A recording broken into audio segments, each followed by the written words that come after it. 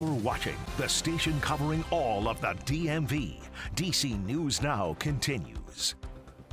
And we're waking up to that fall feel again this morning. You'll likely need that light jacket again. We're seeing a lot of 40s on the map back over towards our far western areas, the mountains region, as well as back over towards Winchester, Woodstock, Luray, all starting off into those 40s this morning. Right around 50 though in Martinsburg, lower 50s in Frederick, but DC as well as Annapolis and Lexington Park, those are the areas that are relatively on the warmer side into those 60s to kickstart your Thursday. In terms of that temperature difference from yesterday morning to this morning, in case you're wondering, it's just a degree or two warmer than yesterday morning, but will you be able to notice? Probably not. It's just one of those mornings that, like I mentioned, as you step out the door, you just feel that light chill, that light fall breeze. Satellite and radar, though, showing us that you don't need the umbrella. We're going to be tracking those dry conditions persisting, and not only this morning, but through the afternoon as well. We'll just notice a few clouds strolling on by. But speaking of some cloud cover, we actually have some low-level clouds. We're talking about some fog that's reducing that visibility back over towards the Woodstock area as well as parts of West Virginia. So heads up,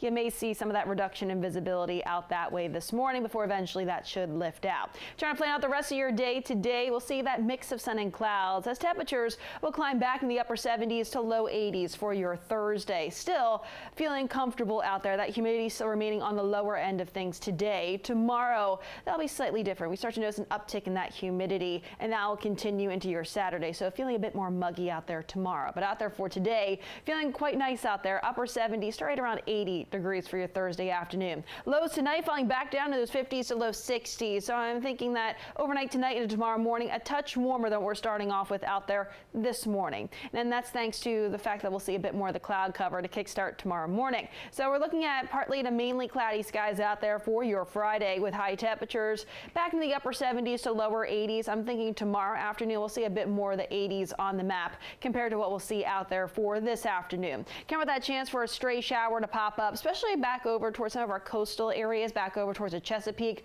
That's later on tomorrow evening. But overall, the bulk of our day tomorrow is looking dry. It's later on tomorrow night and then into Saturday that we'll be watching that front back out towards our west, approaching the region. That'll be bringing us some of that wet weather with it, but we do have this low and that system off the coast as well that could influence a little bit more of that moisture out ahead of that cold front. Then that cold front clears the area for the second half of the weekend, and we're talking more of a fall feel out there for our Sunday. So in terms of that 7-day outlook, we're focusing on the weekend. Highs right around 80 on Saturday. We're looking at some scattered rain, maybe that isolated thunder threat right ahead of that cold front into the afternoon. Then by Sunday, we're looking dry. We'll be breezy behind that front with high temperatures into the middle 70s and lower humidity. As we start off that next work week, upper 70s, clear sun-filled skies, and we're back in those low to mid 80s next Tuesday and Wednesday. That is much more seasonable for this time of the year, considering our normal high around this time for DC is right around 85 degrees.